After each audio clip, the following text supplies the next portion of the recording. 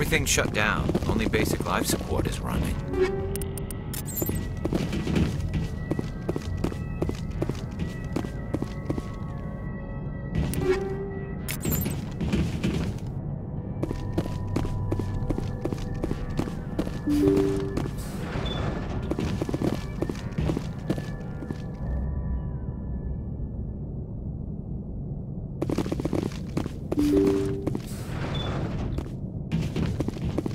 Hear that? We're not alone. That was no accident. The whole place could be a trap.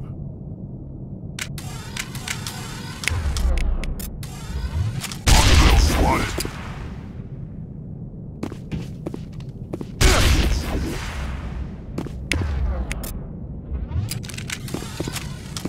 All targets down.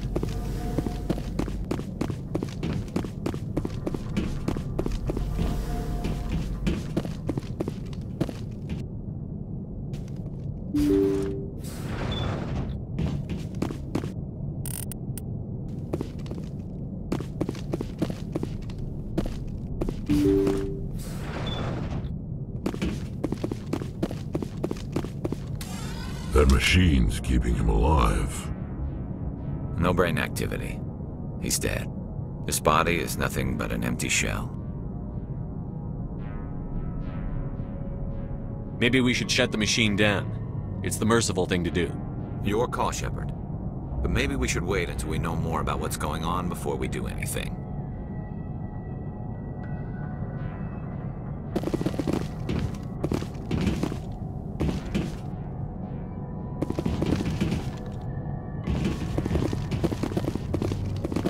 Jacob's not going to make it. His brain was deprived of oxygen for too long. There's nothing any of us can do for him now except let him die with dignity. It's what he would want. I'm more worried about Julia now. She's showing signs of severe depression. I gave her some meds that should help, but I better warn the captain.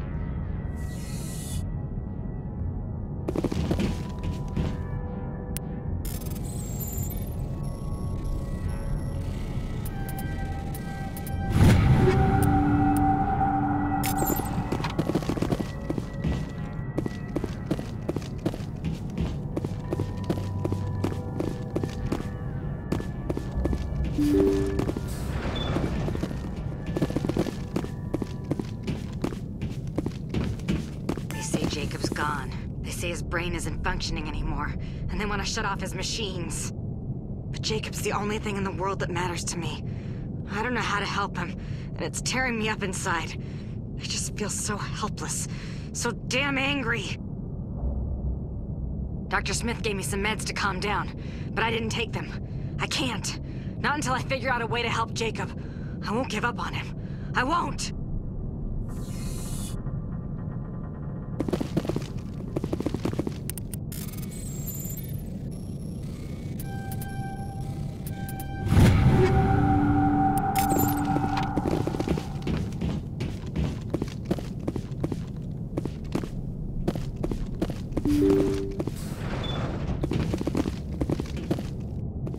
Jacob is showing no signs of brain activity. There's nothing more we can do for him. He wouldn't want to be kept alive by machines, so we're going to disconnect the life support.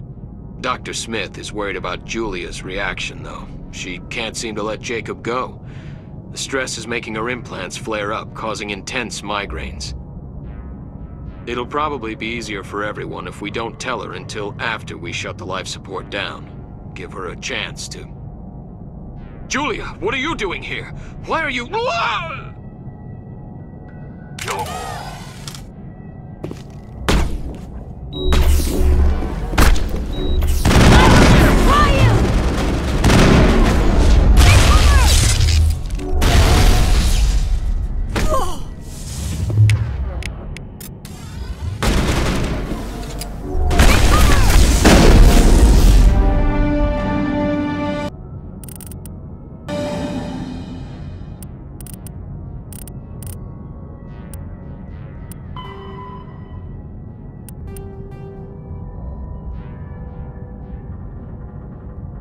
Perimeter clear.